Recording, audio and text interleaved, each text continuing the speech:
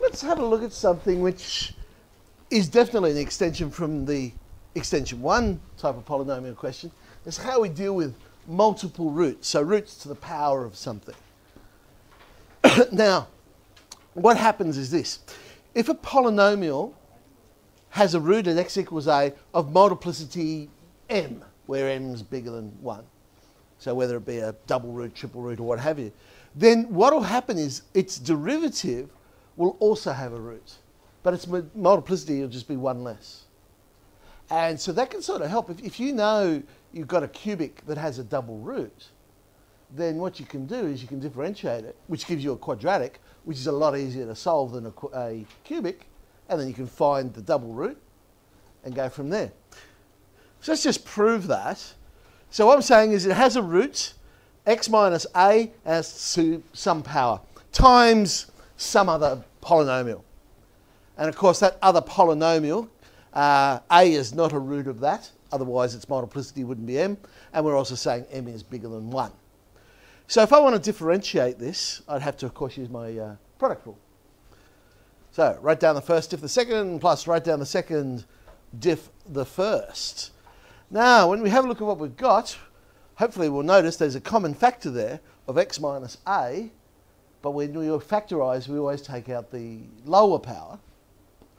So I get x minus a to the power of m minus 1 times something. Now obviously I don't know what it is, but clearly it will be a polynomial because I've got x minus a times some derivative of a polynomial, which would be a polynomial. And then I've just got m times some polynomial. So I could say it is equal to x minus a to the power of m minus 1 times some polynomial. So it does have a root of multiplicity m minus 1 because it can't have a root in the brackets here of a because we know it's a factor of this first one. So when I substitute it into the first one, obviously I'm going to get 0. But in the second one, we have specified a is not a root of qx. So therefore you won't get 0 when you sub it into that second term. So we know it's not a solution to whatever that new polynomial is. So therefore, it is only a root in the first one. So it's multiplicity of m minus 1. So it'll always be 1 less. So here's the sort of question that I was talking about. We've got this cubic to solve, and cubics are, of course, difficult to solve, unless they turn out to be nice numbers, given that it's got a double root. So to save myself time, instead of trying to find the solution to the original polynomial, because it's a double root, I'll try and find a solution to the derivative. The derivative is a quadratic, quadratics being a lot easier to solve. That factorises to be 3x plus 1, x minus 3. So it gives me two possibilities for the double root. Either it's going to be 3 or it's going to be minus a third. One of those makes sense, one of those does not. Without cheating, of course. Which one is which? And why? Right, in other words, what we're saying is the double root or the factor that will end up being squared is either going to be, we're either going to have x minus 3 squared or we're going to have 3x plus 1 squared.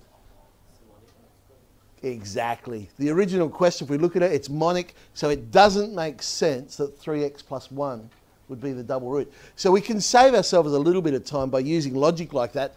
I'm not going to bother testing minus 3. I'll just test x equals 3 to make sure it works. If you sub it back into the first one, right, so that one not possible. If I sub it back into the first one, sure enough, it does work. 3 cubed minus 4 times 3 squared minus 3 times 3 plus 18 does work out to be 0. So, okay, I know it's x minus 3 squared. The other factor then must be linear. So I know the constant times the constant must give me the constant. Well, 3 squared is 9. So and the other factor must be 2. Okay. That's one way I could work out those factors. I suppose once I know it's 3, I could also go and use our idea of sum of the roots or product of the roots or something like that. I could use that to find the other one as well. So anyway, there we go.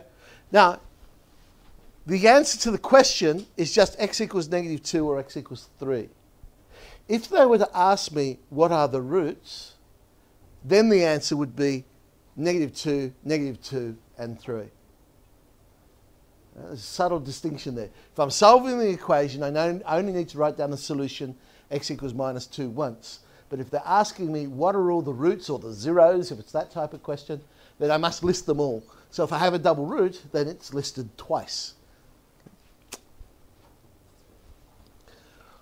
All right. I thought this was a really good question because look, how cool is this? The year was 1991, which is a palindrome, right? No, but better, have a look. Palindrome. Px equals, but look at the coefficients. 1a, b, a1. Also, palindromic. Oh, how cool is that? Anyway, let's have a look at the actual question. The condition they put on it is that 2 plus b squared is not equal to 4a squared, but I'm sure you realise that anyway. It's obvious, isn't it?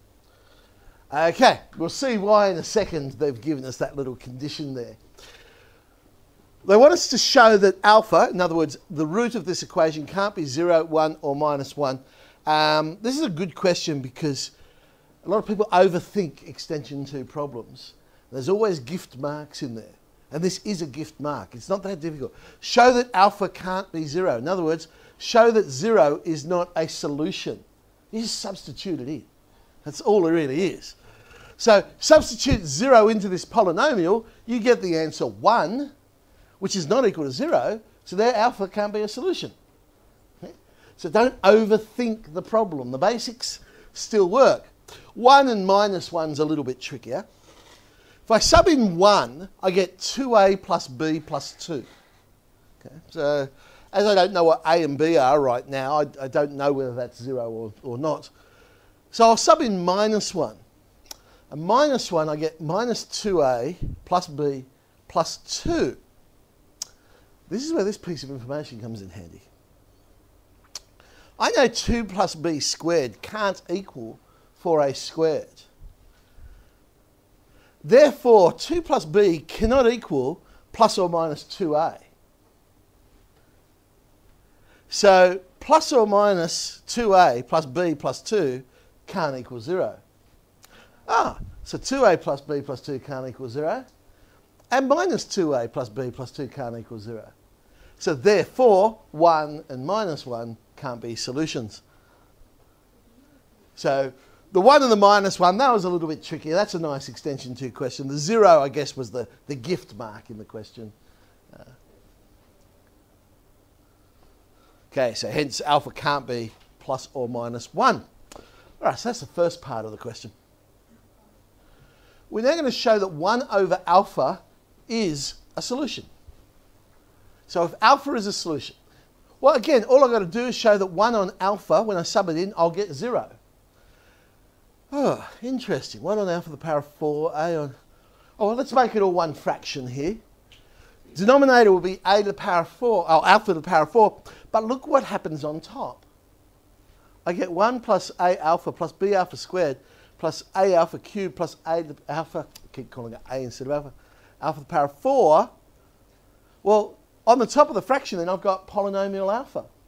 But they told me polynomial alpha, or alpha is a solution, so therefore polynomial alpha is equal to 0, so this expression does equal 0. So yes, 1 on alpha is a solution. So long as alpha is a solution, then 1 on alpha will also be a solution. Deduce that if alpha is a multiple root, then its multiplicity must be 2. And further, that 4b must equal 8 plus a squared. Okay, here's the logic about why its multiplicity must be 2. If alpha is a double root, then so is 1 on alpha, because we just said that if alpha is a solution, then 1 on alpha is also a solution. So I've got alpha, therefore I must have 1 on alpha. But if I've got alpha twice, I must have 1 on alpha twice as well. Because every time alpha is a solution, 1 on alpha is a solution. So that gives me 4 solutions. However, we've got a quartic. And a quartic, we know, will have a maximum of 4 solutions. So I've found them all. Well, therefore, it can only be a double root.